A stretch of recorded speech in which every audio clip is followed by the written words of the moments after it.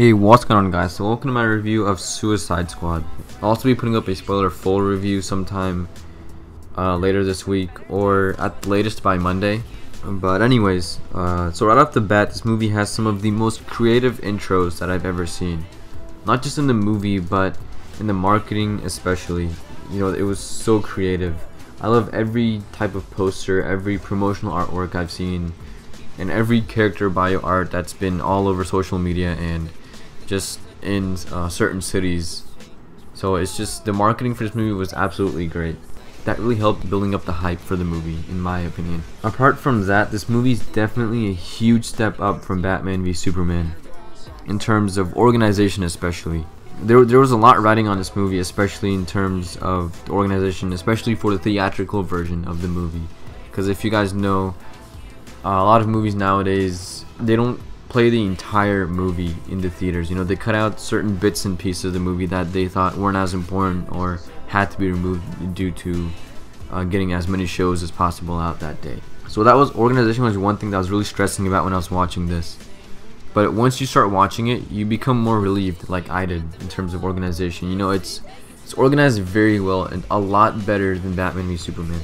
Next were the characters. The movie shows how all the criminals got caught. You know, it shows how in certain scenes Batman catches some of these villains, and it shows you like how pretty much what they're trying to explain is that all these characters that you see in Bel Rev, Batman put most of them there, or if not all of them. So I thought that was really cool to see. Speaking of Batman, there is another Justice Leaguer in the movie. I won't say who, but he's not in the movie for very long, only about a minute or two, but it's absolutely amazing. He just looks like a total badass, and I think that's just a really good way to build up the hype for the Justice League movie. We also get a good glimpse of each character's background / origin story, more for some over others at certain times, but the movie really makes you feel for all the characters in reasons where after you see their origin story, you start respecting and actually caring for these characters. You actually care what happens to them in the movie.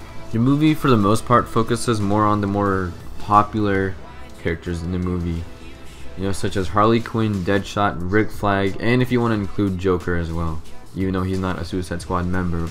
The other characters are focused on, but not as much as those big three. Regardless, they still have their best moments. You know, they still have some funny dialogue and still have some really badass moments in the action sequences. As for the big three, Margot Robbie was absolutely amazing as Harley Quinn. She totally kills it, and I can't wait to see more of her in the future films. I'm not just talking about Harley Quinn's character when it comes to Margot Robbie. I'm talking about her psychiatrist Harley Quinzel character as well. You know, there's a certain scene with Joker where you see how Joker has kind of changed her mindset and how she's willing to do anything for Joker, and I thought that scene was really great. You know, some people might find it kind of iffy because it pushes the boundaries a little bit with certain things, but for me, I think that was a really good scene to add, and it really, you see more of the human side of Harley Quinn before she became Harley Quinn. And you know, the Joker and Harley Quinn have this great chemistry in the movie as well. Next is Deadshot. Will Smith is such a great casting choice for Deadshot. You know, he totally kills it as Deadshot, and there's certain scenes in his backstory which really make you care for the character. You really care, you know, what happens to him during the course of the movie and what could happen to him after the events that take place after the movie. So that's what really made you respect and care for that character as well.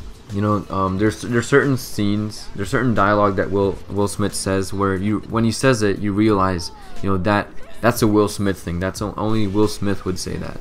That proves that Will Smith was a great casting choice for Deadshot. As for the Joker, Jared Leto absolutely kills it as Joker. You know, he brings this fresh new perspective to the Joker character, along with a new perspective to the word crazy or psychotic. And because of that, I won't compare Jared Leto's Joker to Heath Ledger's Joker. No, I think they're equally good in their own separate ways on two completely different levels, two completely balanced levels. You can look at it any way you want, but from my perspective, I think that Jared Leto and Heath Ledger are both equally good in their own separate ways. The only gripe that I had with the Joker was that we didn't get enough of him in the movie. Granted, this is a Suicide Squad movie, and they wanted to focus more on those characters, but after you see Jared Leto's performance from the very first scene, you just want to keep seeing more of that. And we didn't get as much as we wanted to see. I think there were some rumors going around saying that the theatrical version cut out certain scenes which were actually some of more Jared Leto scenes. So that's kind of disappointing. I think they could have kept that in there, because the movie, well, I think about 2 hours, so I think they could have pushed the movie a little bit farther, because this movie's gonna kill it in box office, you know. So even if they were like a couple hundred shows short, I think the movie would still be good if they included those Jared Leto scenes. But regardless, you know, the scenes that we did have him in, he absolutely killed it as Joker, and I can't wait to see more of that. Apart from all this goodness, you know, there were some small pacing problems in the movie, and some of the characters didn't get enough screen time or enough dialogue as much as I wanted them to. And so, some characters didn't even get a backstory. You know, they kind of just touched up on it with dialogue a little bit here and there, but I would have loved to see some characters get a proper backstory told to us. In the end, guys, Suicide Squad is a great movie and a huge step up from Batman v Superman. And overall, I give Suicide Squad a 8.7 out of 10. That's all I've got for you guys, just my overall spoiler-free review of Suicide Squad.